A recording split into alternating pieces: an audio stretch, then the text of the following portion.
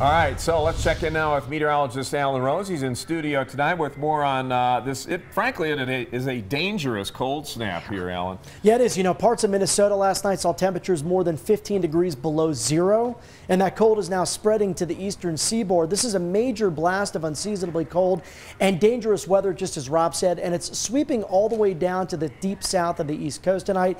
Get this, in the Panhandle, Florida, lows this evening could topple all the way down to the lower 20s. Let's take a look at the maps. We can see here another weather system moving into the high plains tonight. That's actually going to moderate the air mass, but the east coast and the southeast, that's where skies are clear and that's where temperatures will be the coldest. Here were today's record-setting low temperatures.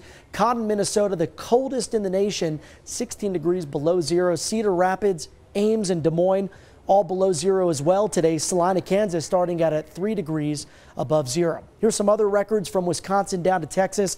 Mainly single-digit temperatures, including 8 in Indianapolis and 11 degrees this morning in St. Louis. And here's tonight's forecast. Again, the coldest air is shifting east towards the Great Lakes states, the deep south, and the northeast. We'll see single digits around Chicago and Cincinnati.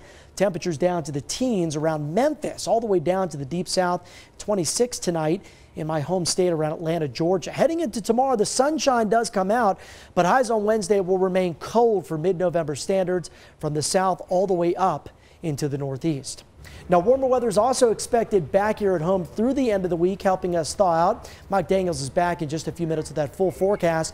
But anytime you'd like to get your First Alert 5 forecast, you can do it on our website, KOAA.com, or download the First Alert weather app on your smartphone. Always watching out for you, Southern Colorado. Meteorologist Alan Rose, News 5.